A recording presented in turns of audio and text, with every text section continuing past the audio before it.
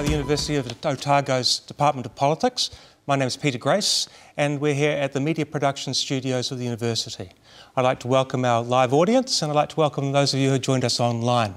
As always, we're being covered on Twitter today, and here's Nicole to tell you a little bit about that.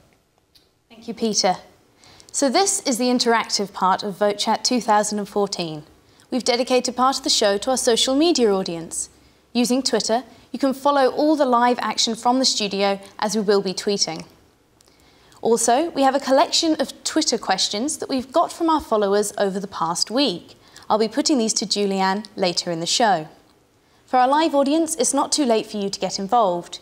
You can simply log into Twitter, form your question and direct it to our Twitter handle @OUVoteChat, or alternatively, use the hashtag VoteChat14. We'll be covering transport, carbon tax policy and the direction of the Green Party today, so we welcome questions along these issues. I'll now pass you back to Peter, who will check in with us later when we have some more Twitter questions. Thanks, Nicole. We're joined today by the Green Party's List MP, Julianne Genter. Thank you, Julie, for joining us. Julianne. Thanks for inviting me. Really interested, it's not very often that we get to talk to an American-born MP. You were brought up in Rochester in Minnesota, and then you moved as a young child to LA, I believe. Yeah, I mostly grew up in Los Angeles County. Right. Okay, so can you tell us a little bit about growing up in LA, and perhaps even sort of your early political influences? Yeah, sure. So growing up in LA is probably quite boring, incredibly boring, actually, especially where my parents lived. We moved around a lot when I was a kid, so I never really lived in one house more than 3.5 years. What were your parents doing in LA? My dad was a cardiologist and my mum a dietitian. Okay. And, well, we moved for a variety of reasons, but they met in Minnesota. And my dad's from Illinois, Mom's from Southern California, so we lived in all three of those places.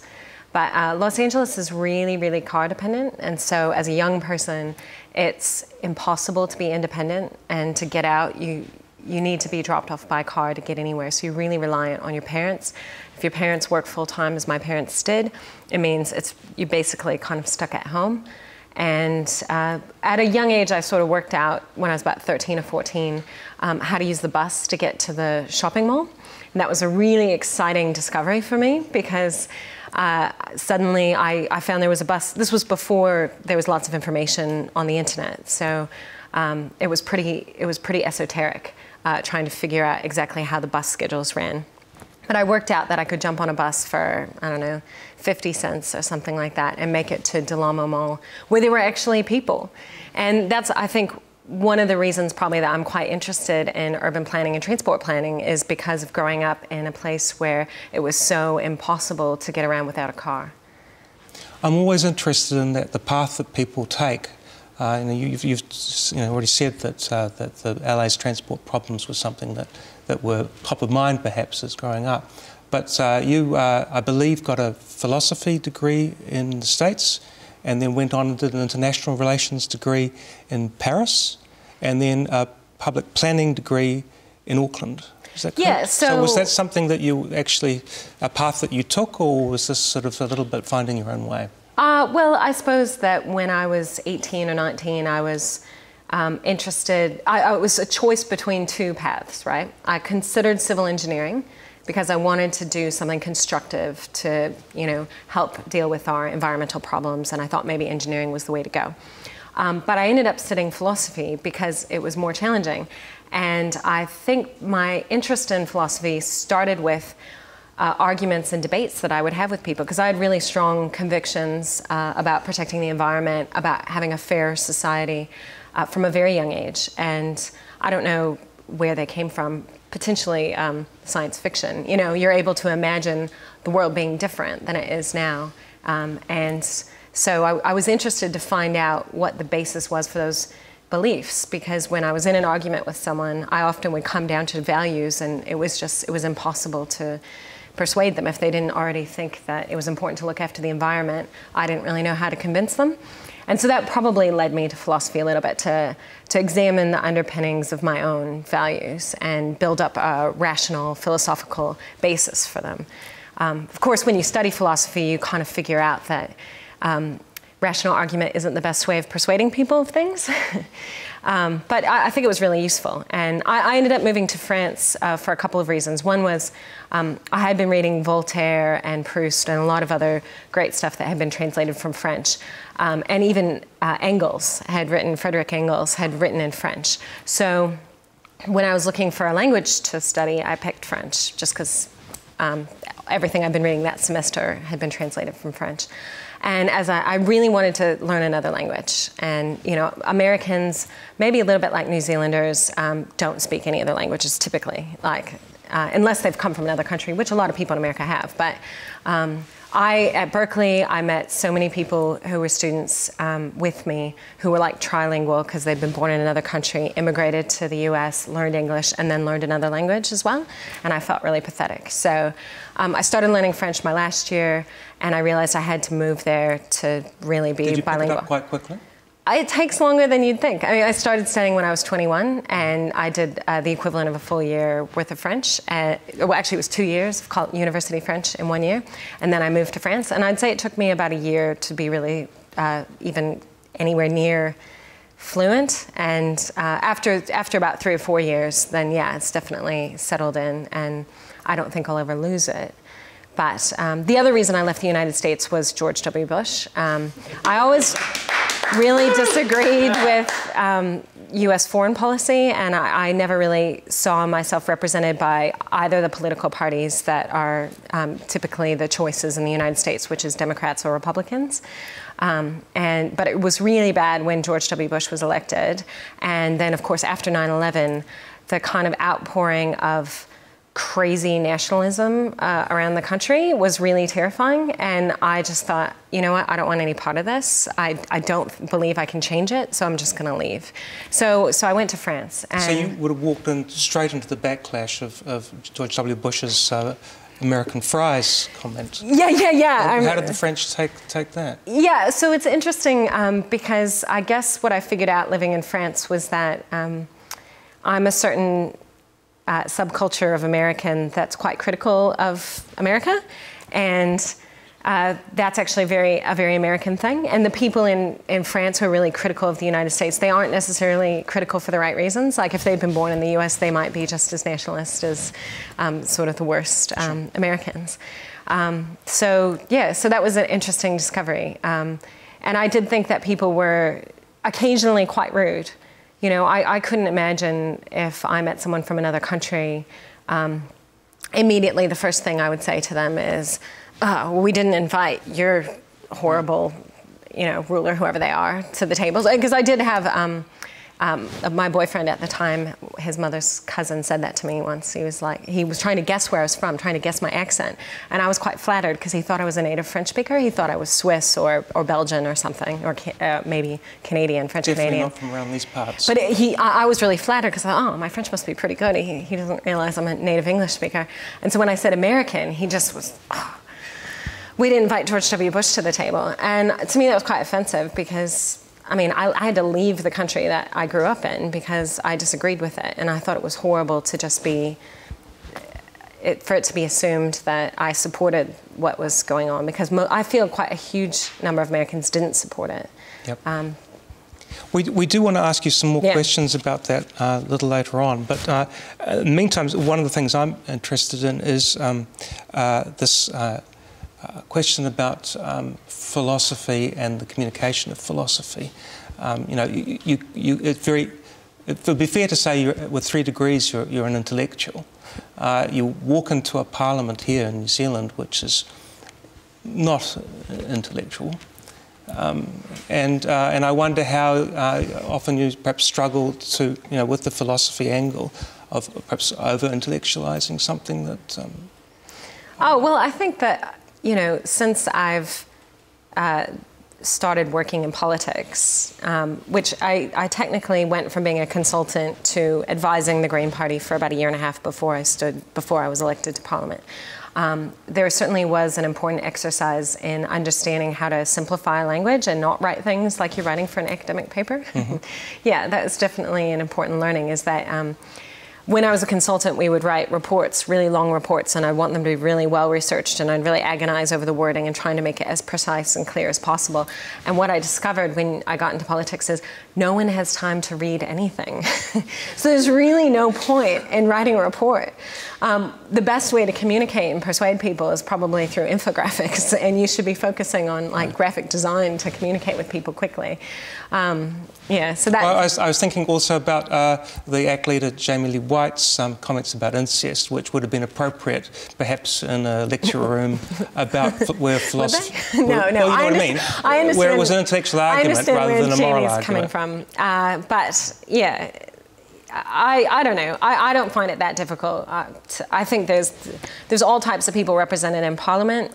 In my own caucus, there are 2 people who have doctorate degrees, so I feel pretty comfortable, you know. And I think that people appreciate it when you can make an argument for a policy and back it up with reasons and evidence. What I've gotten from people is that they really are glad to have someone making well-thought-out arguments that are supported by evidence. You're also an expert in the transportation field, and before you became an MP, I understand you were a consultant to many councils and cities. Is that right? Yes, yeah, that's right. In Auckland, I was a consultant. I beg your pardon. I was going to ask, do you feel that this is an unusual place to come from, being an expert in your portfolio before you get there? Because we think of ministers as being people who sort of appear through ideological reasons or because of seniority in a party, and then get there and find out about their portfolio when it's sort of handed to them. Is this a point of difference, do you think? Well, I think that in some areas it would be very advantageous to have some specialist knowledge, and transport's probably one of them, because it helps to have some understanding of why things are the way they are. And if you want them to be different, it's helpful to understand what needs to change. And in the case of transport, it turns out it's not really people in New Zealand who've chosen the transport environment that we have. It's technocrats.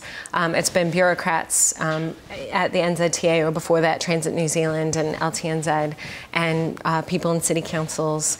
And what I've realized when I was advising councils and NZTA on changes to policy was that it was politicians who were driving the policy, and I guess that's what motivated me to consider standing for Parliament and to be a politician, is because I felt like it would be really useful if there was someone who understood transport, you know, to actually be having some input into the high-level policy, because otherwise we're never going to get a different outcome. Okay. And there's a difference between policy making and participative democracy. And it was interesting, we had, on Vote Chat recently, had Colin Craig from the Conservative Party saying that they were going to move towards a more sort of referendum-based policy making, where people would be asked on every question what they thought of it before perhaps the policymakers got involved. Very interested in your use of Twitter in terms of asking questions of your electorate and supporters. And I understand that you recently got ticked off, if I've got that right, for tweeting in the middle of a select committee. Select panel. Well, so what's your feeling about that? How did you... Well, the only person who criticised me was Cameron Slater, and I think, you know, he's got some other motivations for criticising anything the Green Party does. I mean, I haven't seen him ever really be very supportive of anything we've done. And I've tried to engage with him on other issues where I thought we could have some common ground, and he's basically ignored me. Like, he invited me to write a guest post, and I did, and then he never put it up. So I don't think that his criticism is really based on any legitimate problem with what I was doing. He's just looking for ways to say, oh, look at this person, she's wasting your tax dollars. She hasn't done her homework before going to Select Committee. Now, it's funny because I hadn't planned to live tweet Select Committee. I went into Select Committee. We were interviewing, twice a year we get the opportunity to interview ministers or ask them questions. And I noticed that there weren't many journalists in the room. It was an early meeting. And I thought, you know what, I'm just going to tweet this because a lot of my followers on Twitter are really interested in transport. And a lot of them actually have a lot of specialist knowledge, as much as I do, or they have more knowledge on the ground. And so it occurred to me while I was tweeting that even though I had my own questions, I could ask them if they had any questions, and maybe I'd get a good one. And so I did something similar when I went into Commerce Committee for the Vote Communications interview with Minister Amy Adams. Yep. And I think that people on Twitter really appreciated it. I think they found it really interesting. So and I got some good questions. You got some good questions. Yeah, well, particularly for Amy Adams, because I'm not the ICT portfolio holder. I was covering it for Gareth Hughes. Yes. And so although I had some questions, I thought, actually there's a lot of people on Twitter who have a lot of knowledge in ICT. So I might as well put it out to them and see if they had any good ideas. And I thought that was a great way to make Select Committee more interesting and accessible for people. And I thought, hey, I'm here, I'm a representative, I might as well ask questions on behalf of and give information back to people on Twitter because, yeah, it just seemed like a good idea at the time. And I think it was a good idea. Okay, well, Nicole's got a Twitter question from one of our audience. Yeah, absolutely. One of our Twitter followers, Matthew Beveridge, yesterday asked a question surrounding freedom of speech on the internet. And he would like to know, Julianne, how many people have you blocked on Twitter? Do you know, I don't know the answer to that question, and I don't know how to find it out. When I started using Twitter, I made it sort of a policy not to block anyone. But more recently, in the past few months, I've had some people who are very clearly trolls. They don't have many followers. You know, let's say they have 12 or 15 or 30 followers, and they just kind of tweet me with really negative, almost abusive tweets. And so I've started blocking some of those people just because it kind of makes, I mean, I'm kind of a sensitive person. I know you're not meant to be if you're a politician, but, you know, if sometimes when you look on Twitter and you see someone just with just outright negative, abusive attack on you, and it can make you feel bad. So just for my own mental health, I started blocking some of those people if they were being abusive. But there's many people who don't necessarily side with the Greens politically, who I would never block. We have interesting engagement, interesting debate on Twitter, and I'm quite happy to have a calm, rational debate with someone who has a different point of view. I just don't want to get abuse from people who I'm clearly never going to be able to persuade. Okay. Let's move on to some questions about the direction that the Green Party is heading in. On Tuesday, the NBR came out and said that your new carbon tax proposal was badly received by farmers and businessmen. And, you know, it was an interesting comment to make in the light of the fact that the Mana Party and the Internet Party are sort of making the headlines at the moment, that Labor is also perhaps positioning itself more left than it has been previously. And so I'm interested in this question of whether you were actually strategically targeting the farmers and the businessmen in a way to paint yourself as being slightly more left and occupy that space? No, I don't think we were targeting anyone. I mean, what we're targeting is greenhouse gas emissions, and we want a policy that's going to reduce greenhouse gas emissions. And there's some businesses and some farms at the moment result in too many greenhouse gas emissions. And so necessarily, if we're going to transition to a low carbon economy, which we have to do eventually, then they're going to have to change how they're doing things a little bit. And but this is a stumbling block, isn't it? Because well, I don't think farmers so. And businessmen because I think that NBR article is wrong. I think we had quite a lot of broad-based support for our policy. I mean, we had David Fair from Kiwi Blog, and we had the Taxpayers Union, not exactly lefty or greenies, saying that it was actually a really smart policy, and they agreed with it. So the only people who were speaking out against it were federated farmers who apparently don't have a coherent policy or understanding of climate change. I mean, they were unable to state what exactly their position was on climate change and whether or not they should have to reduce their emissions. And Business New Zealand, who, I think maybe this is too much. I think they're being it's a little bit politically motivated, because the only real people who seem to be attacking it were like the National Party.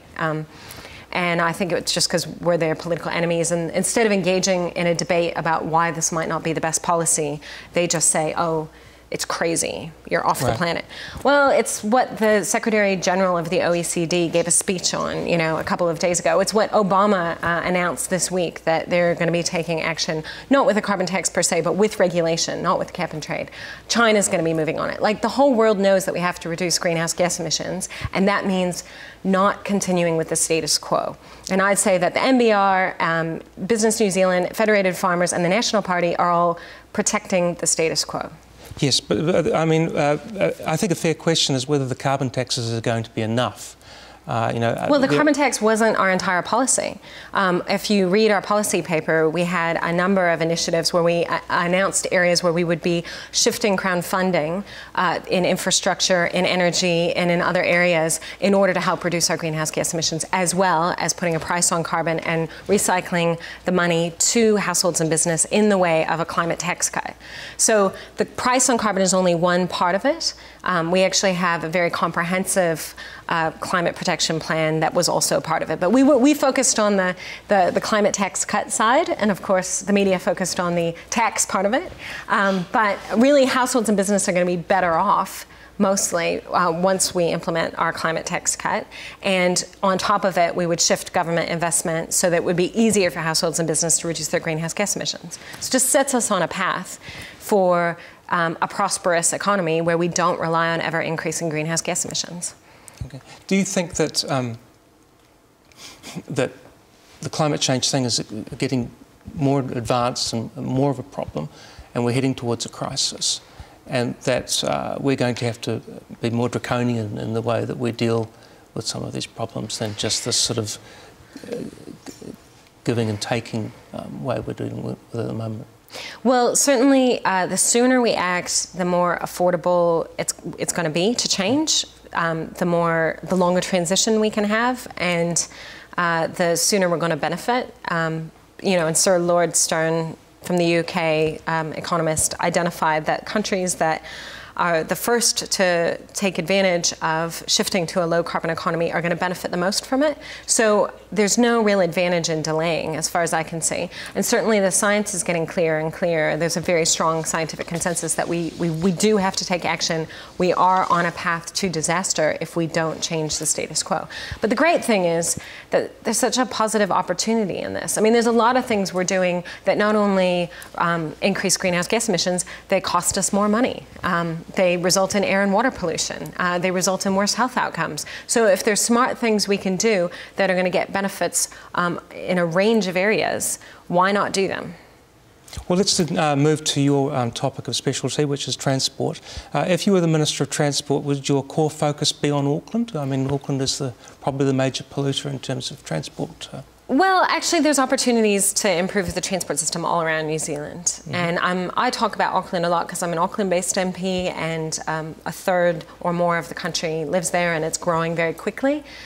So there is an urgent need to invest in rail in Auckland. If we don't get the City Rail Link, we're basically at capacity on our rail network. And so we've invested in electric trains.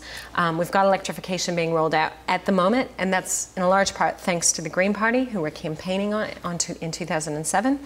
But we've got this bottleneck at Britomart, and that means we can't run trains at greater frequencies. So we're stuck with trains every 15 minutes rather than trains every 5 minutes. And obviously it's going to be very difficult to make rail attractive to people to get around the city if you don't make it more frequent. I mean, everybody knows that. If it's more frequent, it's more convenient, people are more likely to use it. That gets cars off the roads. That's better for freight and the people who need to use the roads. So it's a win-win. I think there's a lot of Aucklanders that just don't even think about rail, that get in their cars because it's an automatic thing and drive, and then have that horrible frustration of having to try to get around Auckland. Yeah, it's very frustrating. So all around New Zealand, most people have to use a car to get most places, and that's not because they're bad people, it's because they have no choice, because we haven't invested in the alternatives. And that is a direct result of choices made by local government and especially central government. And so if central government has a different policy, it makes it easier and safer for kids to walk and cycle to school, for people to cycle to work, for people to take public transport, then a certain percentage of people will do that. It's not going to be 100%, but that's not what we're talking about. We're talking about, right now it's more than 8 out of 10 people using a car to get to work. in cities with balanced transport systems, it's more like 1 out of 3 or 1 out of 4 people who use a car to get to work. So there'll still be people using cars, but if we invest in the alternatives, we also free up the roads for the people who need to drive. So it just makes sense to do that, and I don't understand why it's a political issue in New Zealand, because in other countries it's not a right or left issue. It's not about values, it's geometry, guys. Moving a bunch of people around in cars is not a good way to move a large number of people in an urban area. So it's really just down to government policy. If they prioritize different projects, everyone's going to be better off. Some people are going to be able to use the train, and a lot of people will get huge benefits from that, because having to drive everywhere is a total pain. It costs us a lot of money. Like, households and businesses are having to spend more than 3 times more than government just to use the infrastructure that government's building. So, you know, government's spending $4 billion of our tax dollars every year on roads, mainly, and households are spending over $12 billion a year on vehicles and fuel to run them. And all of that's imported. So if we can make it easier for some people to take the bus, take the train, walk or cycle, they save money because they don't have to spend as much on cars and fuel. Government saves money because they don't have to spend as much money on the roads. And the people who aren't driving save time. Because, you know, you can't read or relax or make a phone call or be on the internet when you're driving, you know? And so there's all these benefits. It just makes great sense. I believe Nicole's got a Twitter question for us. Yeah, so this has sparked interest in Steve Wright, one of our Twitter followers. He's concerned that trains aren't cheap either. He'd like to know what proportion of the Auckland Central Rail Loop the Greens would be willing to fund. So I wish I could show you a graph right now of what the transport spend is, because trains are actually a lot cheaper than a new highway once you take into account the fact that the people driving on the highway are going to have to get off the highway, and they're going to congest the local roads, and then they're going to have to find a place to park their cars. So the City Rail Link is somewhere around $2 billion, right? At the moment, the government's funding more than $2 billion on the Waterview connection. The Waterview connection is about 8 lanes of motorway, only a couple of kilometers long. It doesn't get anyone from their house to work. It's just one section of road. What the City Rail Link will do is double the capacity of the entire rail network and take cars off the road. So it makes our existing roads work better, and it makes and it's great for the people who are able to take the train. So just to put that in comparison, the relative benefits of the investment in rail are enormous compared to the benefits of a couple of extra kilometers on the state highway network. And we would fund 60% of the City Rail Link and make it a #1 priority. And we would enable Auckland Council to use means other than rates to raise revenue to pay for their share as well. Because there's lots of ways that you could raise revenue in a more intelligent way that would also get better outcomes for the transport network.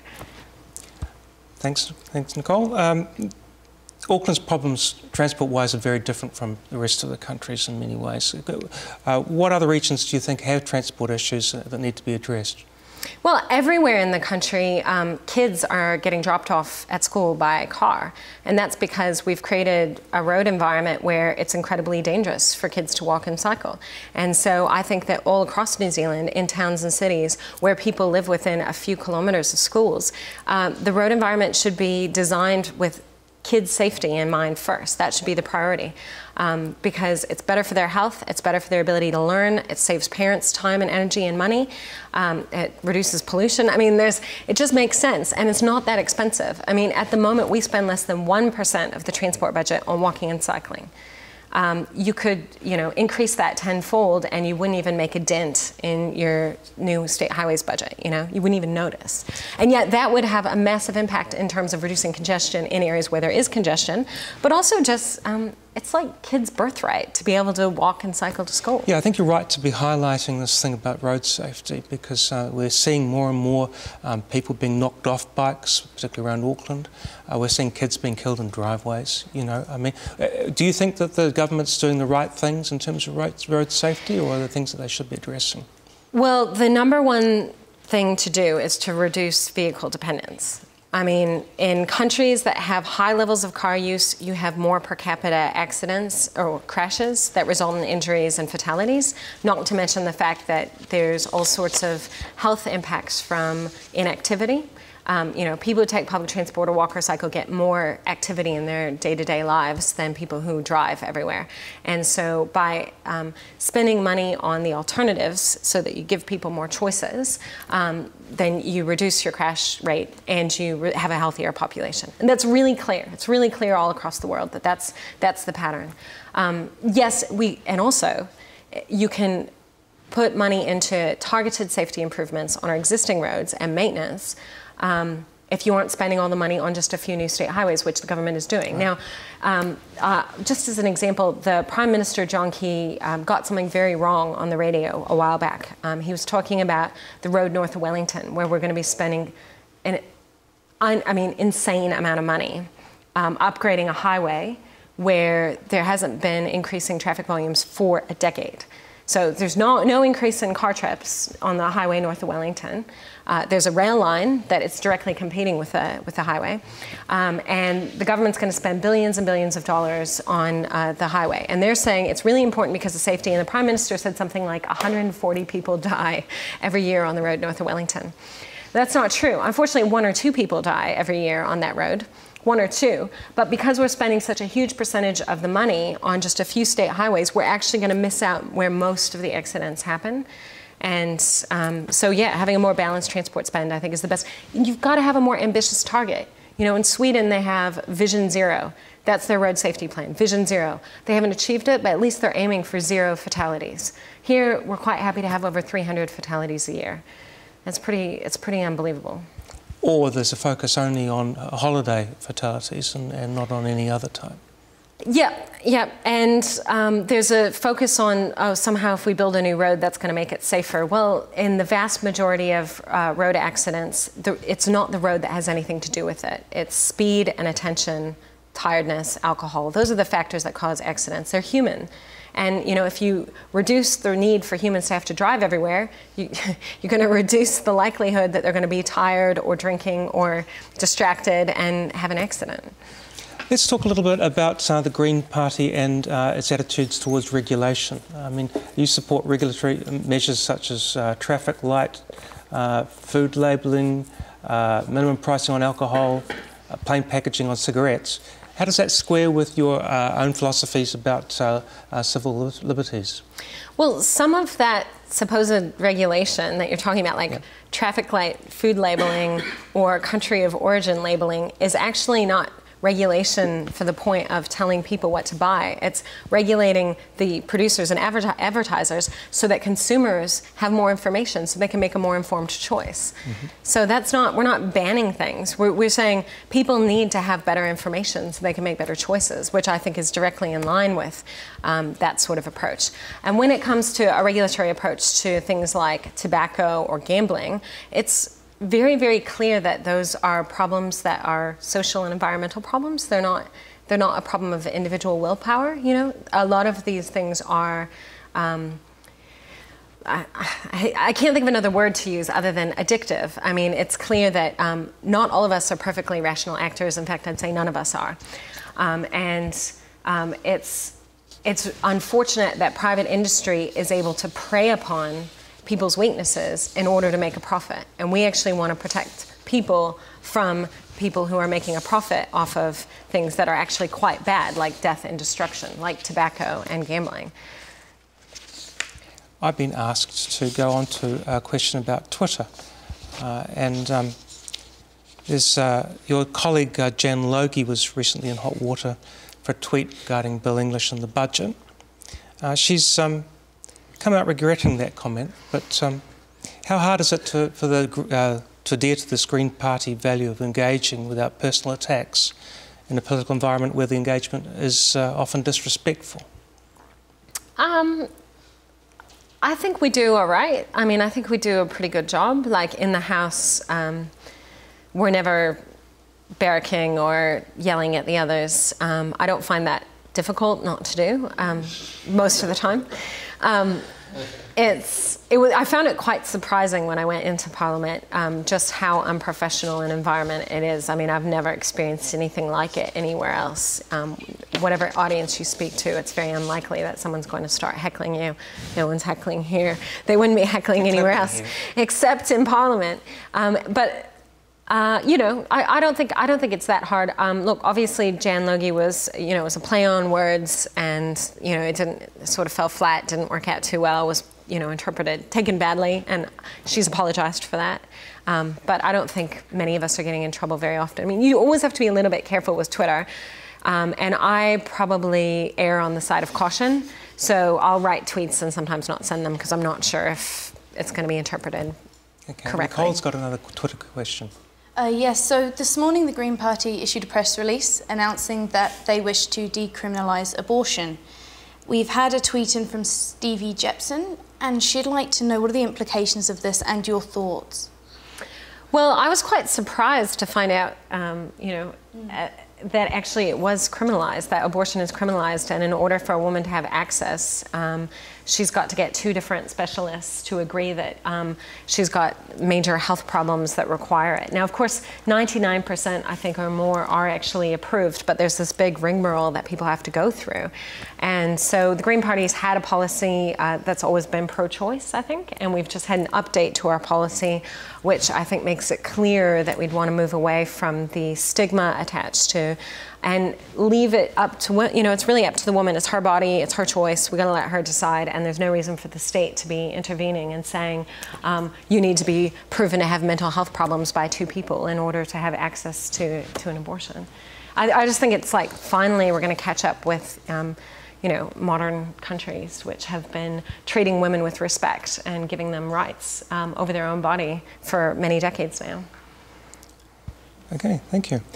Just yesterday, Epsom's current MP, John Banks, was found guilty of filing a false donation return during his 2010 Auckland mayoralty bid. He's my local MP too. He's your local MP? I live in Epsom. And so obviously we're really interested, not so much perhaps in Mr Banks, but in what this does in terms of the electorate and the national majority.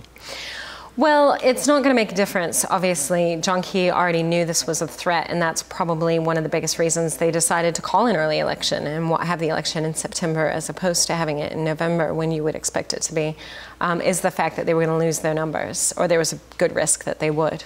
Of course, it's a little bit disturbing to see that they've somehow managed to defer the actual sentencing until after the House rises. You know, it's very cynical, I think, and it's probably not right. John Banks probably should resign now that he's got this conviction. And the government clearly doesn't have that much legislation to get through. There's going to be a lot of valedictories. We've only got a few sitting weeks left before the House rises. So I think National was prepared for this. They delayed the actual court case as long as they could, and now they're delaying the sentencing in order to maintain their numbers. It just demonstrates how narrow their majority is. I mean, there is a whole lot of controversial legislation that has been passed in the last term of Parliament by 1 vote, 61-60. And I think yeah, it really shows that they've just got a very narrow majority. And what about this coattailing issue? Because obviously not only have we seen it with ACT in Epsom, but we're also seeing the beginnings of that with the Internet Mana Party. What's your feeling about that? So the Green Party has always been very, very clear that we want to implement the recommendations of the Electoral Commission after New Zealanders overwhelmingly voted to support MMP and keep MMP in 2011. There was a review of MMP, and the Electoral Commission made some recommendations, one of which was getting rid of the coattailing provision and dropping the threshold to 4%, as it is in most jurisdictions that have MMP, and as was initially proposed in New Zealand, was to have the threshold at 4%. So if you can get more than 4% of the vote, you should get representation in Parliament. If you have just won a seat, then you get that seat, but you shouldn't get the extra bit. And it's been gamed by National for a while now, and they've used it to stay in power and have this one seat majority. And of course, they're trying to get extra. Like, I mean, the whole goal is for ACT to get more than 0.5% of the vote or whatever it is they get, so they could actually get an extra MP. I'm not sure it's going to happen for them. But now, of course, Mana and I guess what I'd say is National had the opportunity to reform MMP and to listen to the Electoral Commission, to listen to the people of New Zealand, and they ignored it very cynically because they knew that it would jeopardize their ability to have coalition partners and to stay in power for a third term. And that's a very cynical reason, I think, to ignore what the public have said about MMP.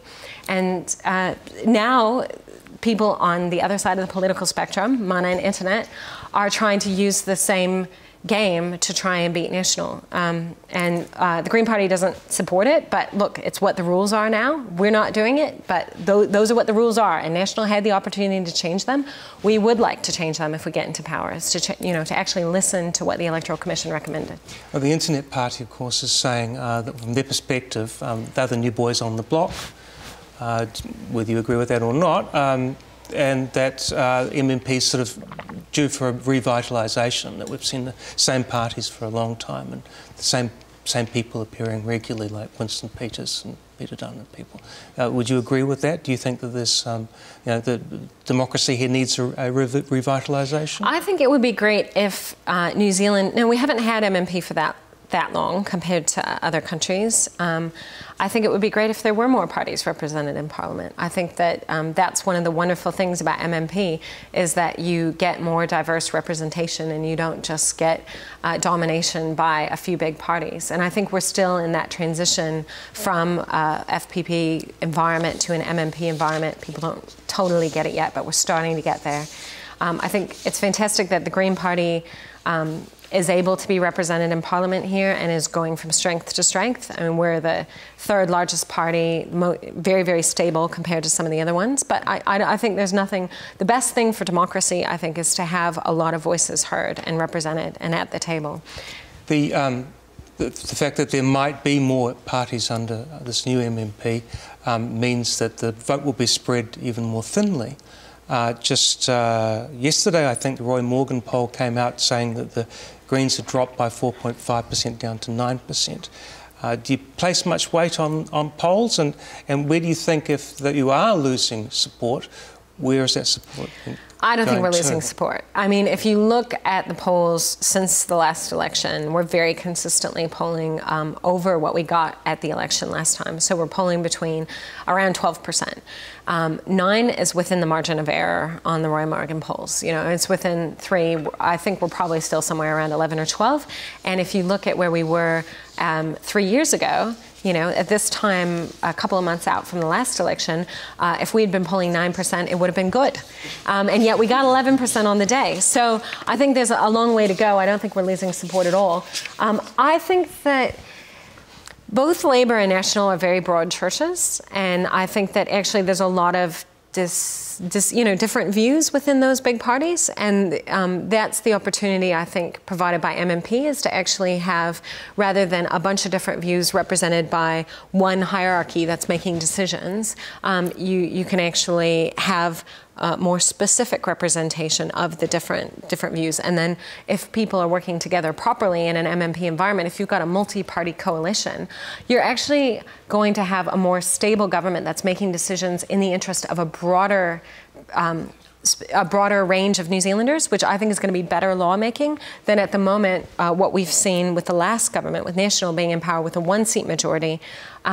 They were able to pass legislation that's actually very unpopular, like the asset sales legislation. And to me, that's actually a less stable environment because you've got a small group of people able to make decisions that are unpopular with the majority. It's, in effect, going back to first past the post, in a sense, isn't it? So finally, there's been a lot of talk this year about housing affordability and about immigration and the economy. What do you see as being the key issues for this election? I think that housing is going to be a big issue, and certainly in Auckland. And I have a lot of interest in this because typically the housing debate is quite ill-informed. Firstly, I have to say this. You cannot consider housing affordability independent of transport affordability. So land values are higher in the center of the city because there's a lot of access there. That's where people want to be. And we can't deal with our housing affordability problem simply by opening up green fields on the fringe of the city. You're going to have cheaper houses, but you're going to have higher transport costs. So the impact on households can actually be much worse, and the impact on local government can be much worse because it's going to require a whole lot more infrastructure. Obviously, there's the impact of speculators, and that's why the Green Party has consistently argued for a capital gains tax, excluding the family home, which would make a difference in terms of speculators, and I think it would definitely make it easier for first home buyers if we didn't have a certain generation of asset-rich people owning most of the houses and driving up the prices. There's no relationship right now between rents and house prices in Auckland. I rent in Auckland. If we bought the apartment that I'm living in, our mortgage would be more than twice what our rent is. Absolutely. And to me, that makes it very clear that there's a bubble. The Green Party also, and I think this is really important because this is not anti-immigrant. I want to make this point. The Green Party has a policy of limiting the purchase of land to residents and citizens. And we've been told some people on the right are calling that xenophobic. I don't think it's xenophobic at all. I think it makes sense. The reality is that foreign capital is driving up house prices in cities like Auckland and cities across the world. There's no question that foreign capital is coming in and driving up prices. And we have to be honest about that, and we have to have information on it. The Reserve Bank and the government don't actually know what percentage of new home purchases are from overseas buyers who aren't planning to live here. And I think we need to know that. The Green Party has a very tolerant policy, I think, towards immigrants, where it's like, if you want to come live here, we want to make it easy for you to apply for residency and to get citizenship. And then you can, if you've got residency, you can buy land. But so there's nothing xenophobic about acknowledging the fact that foreign capital has an impact on housing affordability in New Zealand. Well, thank you very much. We have to wrap up now, but really appreciate you coming on the show. No problem. And thank you to our audience for being here. That's all we've got time for. Thank you for joining us, and remember that you can watch our previous vote chats on our YouTube channel, which I have to read because I can't remember it, as OU Vote Chat. Thanks again, and join you next time.